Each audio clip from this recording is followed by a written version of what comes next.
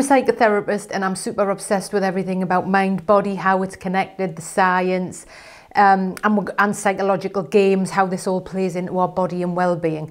So let's look at drama now. How we can avoid drama is we can start to look at it as a real thing. This is a model called the drama triangle. It's real. Script writers use it.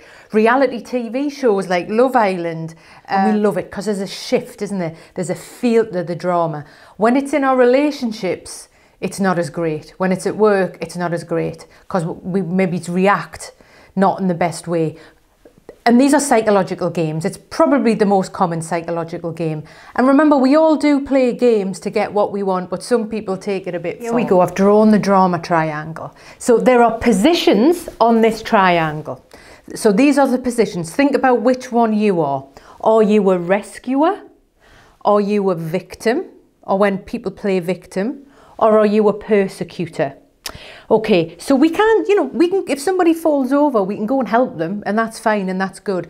The difference with drama is we switch positions. Like I think Dua Lipa says, switching positions, or maybe it's Taylor Swift, that we switch positions and there's that feel, there's the drama, and we may move from the rescuer to helping someone to the persecutor, where we might be, oh, silly cow, or don't want to do this, or she's always doing this.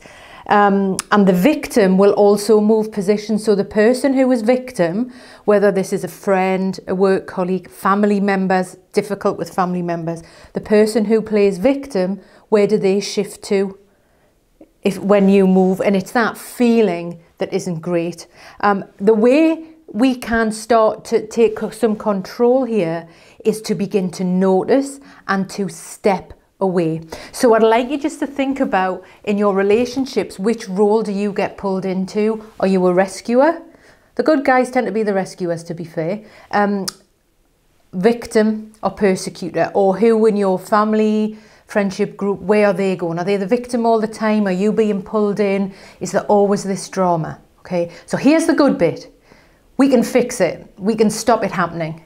But there needs to be some change, and that change is actually only going to happen from you. And it's about stepping away. How can you step away in awareness, know what's going on, and step away?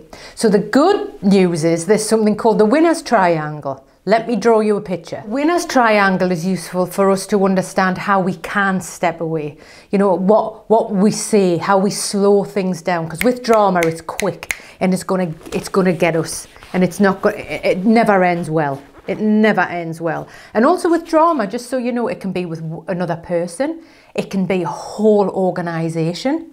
It can be a group. Groups are nightmares for drama. When people take different roles and when those switches happen, so this department might turn on this department, it's rife. So it's about noticing it. So let's look how we step away, and also trying to stay an adult as well. Yeah, being professional. So the winner's triangle, it exists, great. So rather than being a rescuer, right, it's also okay for you to be nurturing and helpful. I'm not saying to just like leave it, yeah, but we got to slow things down a bit here. So really, it's okay for you to give help when asked, only if it's okay for you and it doesn't take away any energy from you or from your priorities. You can be caring and understanding, but don't let it drain you. Some people are like radiators and give us energy. Others will take and take and take. Notice that.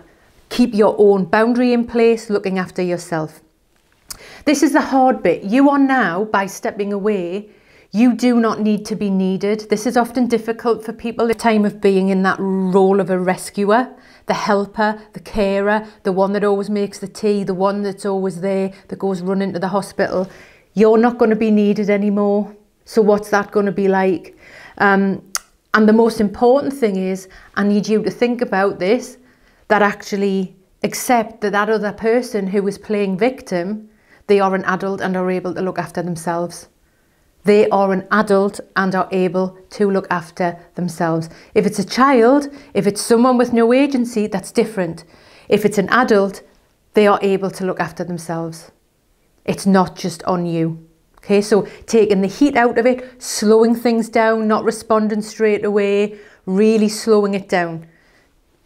Because of the drama, it'll want to happen quick. Okay, now rather than being victim, if you think of the victim person, right, it is okay for that person to say, or for you to say, well, I feel vulnerable, and actually to share your feelings around that. And you might say, I'm unable to do this. You can be vulnerable without being the victim, without pulling other people in. Okay, so then rather than the persecutor, the one that's going to kick in and go, oh, the silly cow, or she shouldn't be doing this, or I'm not doing that again, okay? Be assertive and honest, yeah? Know how it makes you feel. Know what is serving you and what isn't, and the reason why you are going to act or not going to act. Have no judgment. It's hard to have no judgment. Step away, have no judgment. Have no fight with that person. Step away, have no fight. You can say, I'm unable to get involved because this situation makes me angry. I'm unable to get involved. This doesn't serve me. Have no fight with that person. Stepping away. Just notice what happens when you step away. It's hard. Like I say, you're going to be losing a role if you've always been the rescuer, or if you've always been the one that comes muscling in and sorts it all out.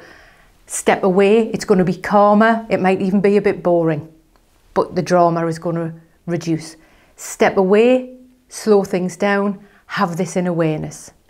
I hope this has been useful so you can understand now how you're able to step away from drama, but also just begin noticing it, seeing it. The person in victim, actually, they're an adult, they're able to look after themselves. I don't have to rush in and fix this. They might be expecting you to. I need you to hold your boundary. Step back, slow things down, be honest of the impact of these people are having on you or the organisation or whatever it is. Step away. Slow things down, keep safe. Okay, I hope that was useful, and I'll see you next time.